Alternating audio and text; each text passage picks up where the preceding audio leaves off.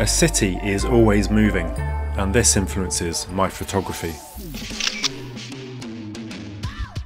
Hi, I'm Chris and I'm a Me creator. I love to capture unusual perspectives around London and the busy motion of the city.